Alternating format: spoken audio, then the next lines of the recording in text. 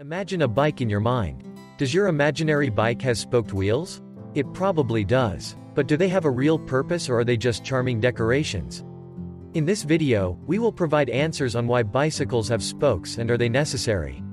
They look pretty simple, but there's actually a lot of science that goes into their development.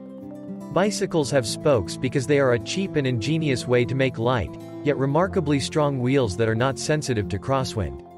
Spokes support wheel structure and play a huge role in the bike's maneuverability, flexibility, and shock resistance. A spoke is one of many long, thin rods weaved together that go between the wheel hub and rim. The hub is at the wheel's center and has an axle and bearing for rotation. The rim is the circular frame. Spokes tie these two bike parts together.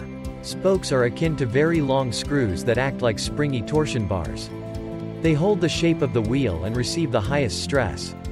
The spokes pull the rim towards the hub, and they must all be equal in length and apply equal tension for the wheel to remain true.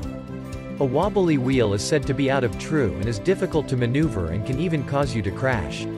In addition, uneven or too high tension can ruin the bike rim. An out of true wheel can be fixed by truing. Truing in bikes is the process of adjusting the spoke tension that pulls on the rim so they are even in incorrect alignment.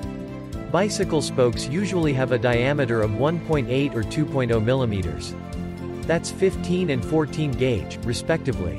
Larger gauge numbers equal a thinner spoke. Most spokes are made of stainless steel. Galvanized steel may be seen on older or cheaper bikes. Titanium spokes are around, but they are excessively expensive.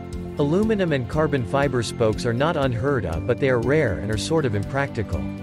Wheels can have any number of spokes, but traditional bike wheels commonly have 28, 32 or 36. A high spoke count usually equals stronger and more durable wheels. What basically happens is that the load can be distributed evenly among more spokes, thereby lowering the cyclic stress on each spoke.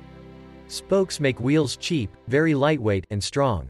Coming up with a light and strong solid wheel would require expensive materials such as carbon fiber. Even then, they are still noticeably heavier.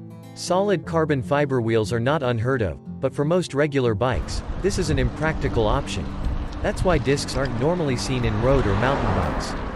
Hope you enjoyed this video. Please like and subscribe to this channel to know more about such interesting facts.